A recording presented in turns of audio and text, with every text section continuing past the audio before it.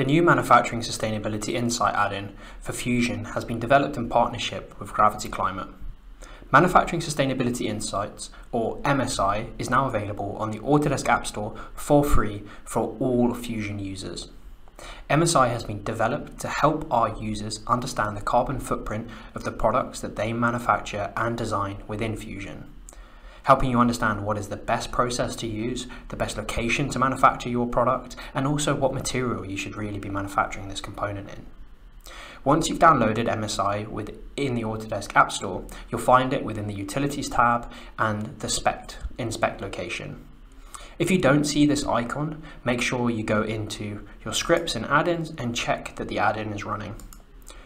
If you don't see MSI with this symbol here, press Run and Run on Startup. This icon will then pop up. Start your MSI workflow by clicking the icon and selecting a body. We're going to do this on the motor housing to start with.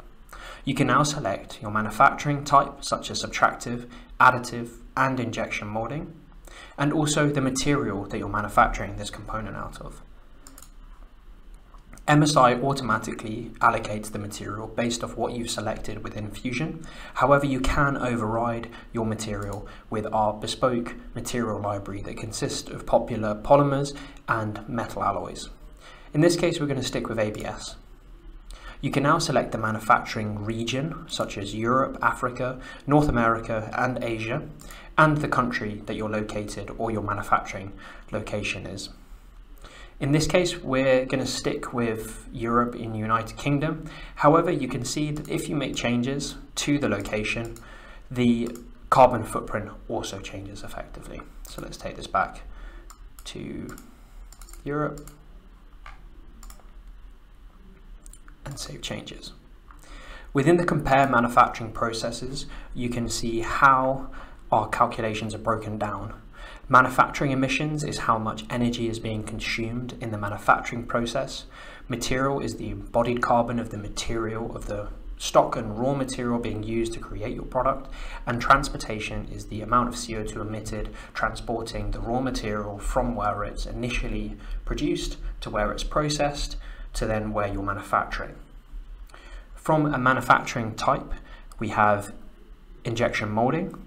We also have additive processes such as fused filament fabrication, selective laser sintering, stereolithography.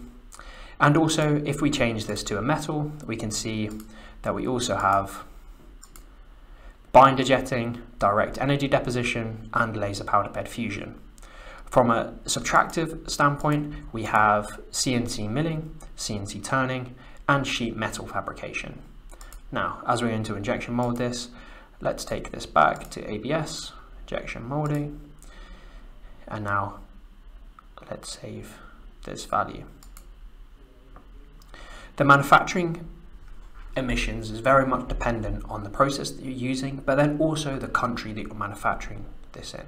This depends on the grid that you're using. So if you manufacture something in the UK, for example, and we go and change to a less green grid like China, we can see that the main thing that's changed is the manufacturing process. That's because the energy that's being used in China is more CO2 emitting than the United Kingdom. So this really gives you an insight of how your manufacturing decisions, not just the process and material, but actually the location, can impact the carbon footprint of your product.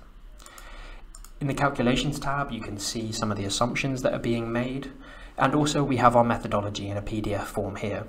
And this really gives you some insights so that it's not a black box experience and you know that what's the kind of climate strategy being used to create this tool for you.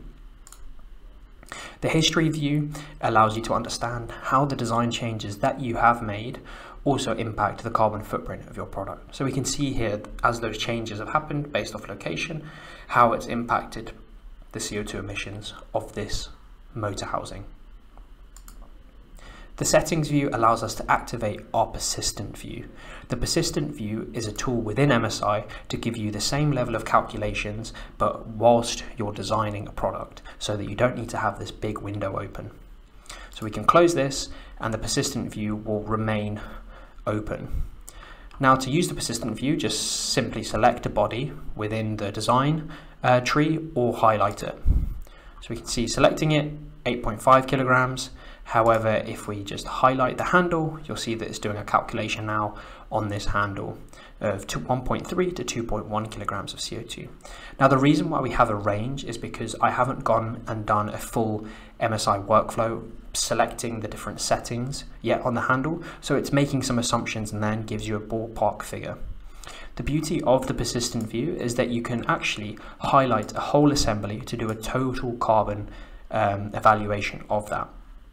What this is doing is it's taking individual components, doing the calculations like we've shown before, and then giving you a sum value of all of them. So now you can know that if I'm going to manufacture this with all of the different parts of my supply chain where I'm manufacturing the different components, this is going to be the rough calculation or carbon emissions of this product, really giving you some insight to the scope 3 emissions of this component.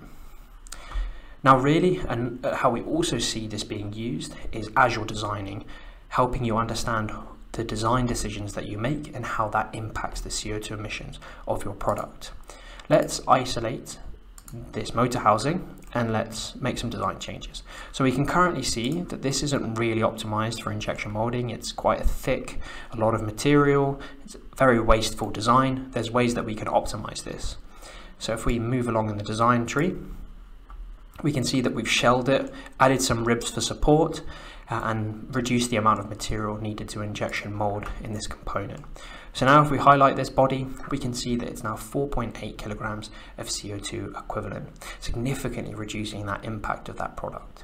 We're really excited about this tool and looking forward to seeing how Fusion users can implement this into the design workflow to not only optimize the designs from a carbon emission standpoint, but also think about what manufacturing processes they're using and which countries they're manufacturing their products in. Fundamentally, we want you to be able to design the most sustainable products possible within Fusion, and we think that MSI is that first stepping stone to being able to do that. Thank you for listening, and if you have any feedback on MSI, please get in touch with the team and download the MSI add-in on the App Store now. Thank you for listening.